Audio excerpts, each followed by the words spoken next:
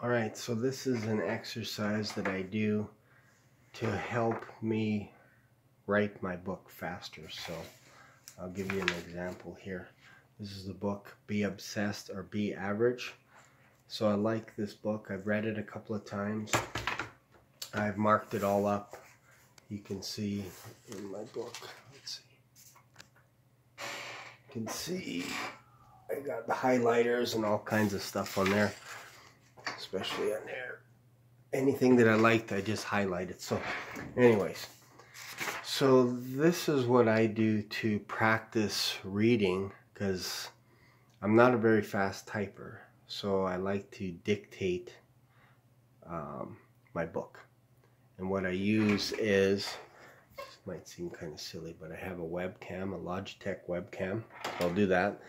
And what I do is I practice before I start my writing or creating my book. So I will follow along with Grant Cardone's book, for example. I'll just turn on dictation and then I'll just hit start. I pick this up and all I do is I read, and right now it's dictating, so let's just start, period. This was a big challenge, comma, as my mother had no college education and did not have income earning potential, period. She had grown up in the Great Depression and didn't want to see her family have to struggle the way people had then, period. So my mom became obsessed, comma, if you will, comma, with making sure the little bit of money my dad had left us would be enough to get by, period. So then that gets all, I don't know if you could see this, it's kind of tough, but let's just have a look here.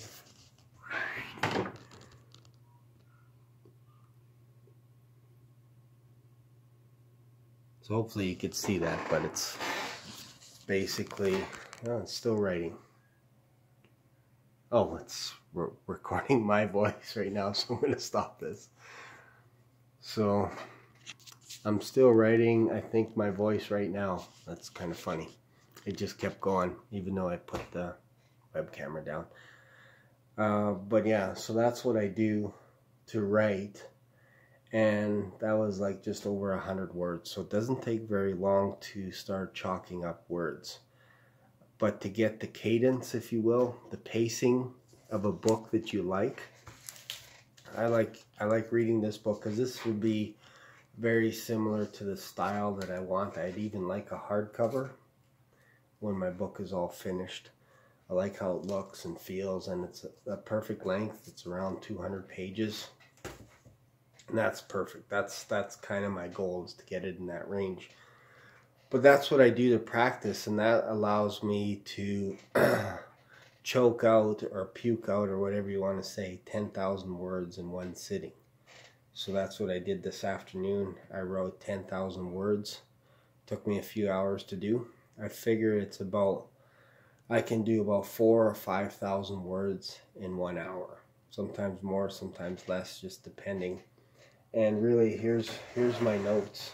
So for my book, there's my notes. That's my outline. So I basically have my topics in my head.